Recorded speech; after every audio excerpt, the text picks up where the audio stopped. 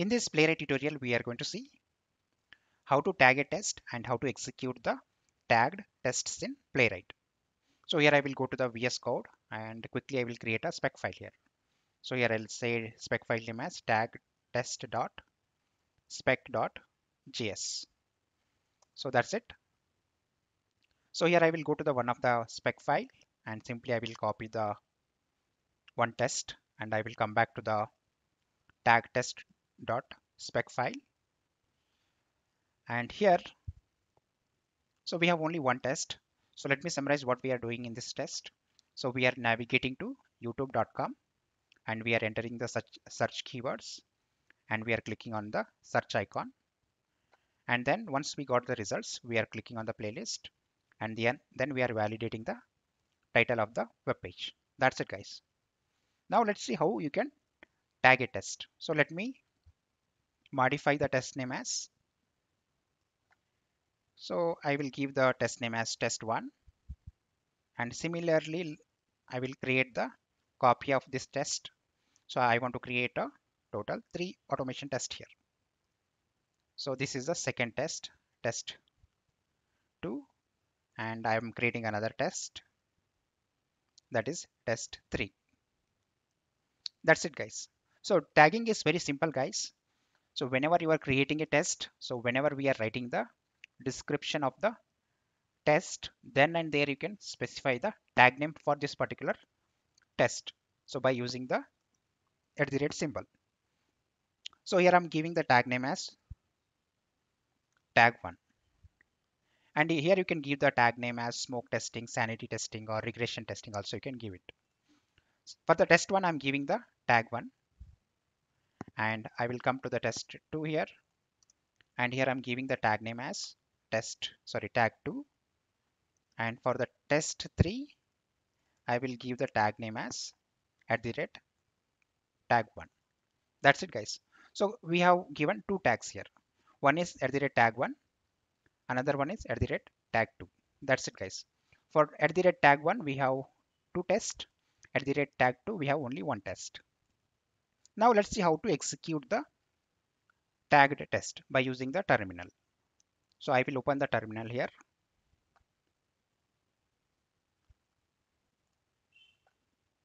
So it is very easy, guys. So simply you can write the npx followed by playwright and followed by test. And then here you need to write the --grep.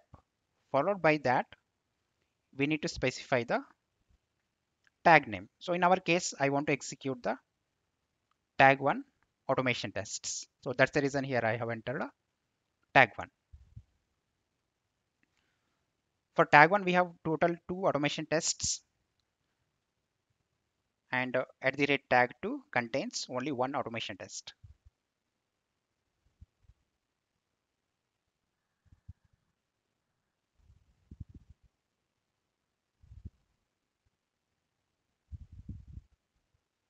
And if you see here, guys, so second test is getting executed. Just for the demo purpose, I have given the @tag 1 and @tag 2. So in the real-time projects, you can give the @smoke testing, @sanity testing, @regression testing. And if you see here, guys, output. So we had 2 automation tests belong to the tag 1. So those are getting executed here, right? So let's open the report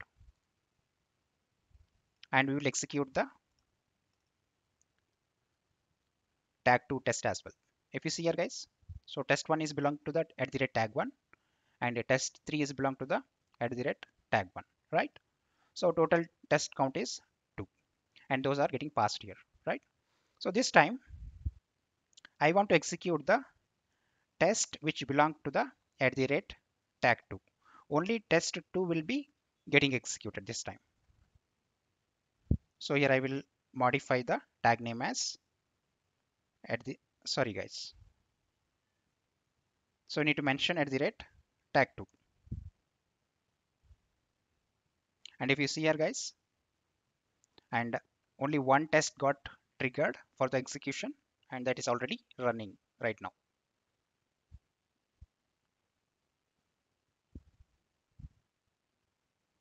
So it validates the title of the web page and it will closes the browser. That's it, guys. And if you see the output here, so only one test it was having, that was belong to the @tag 2, and those that particular test got executed. So let's open the report and refresh it. And if you see here, so this time we have executed tests which are belong to the @tag 2. So right now only one test is belong to the @tag 2. So this is how you can create the tags for the Playwright tests, and this is how you can execute the tests which belong to the specific tags.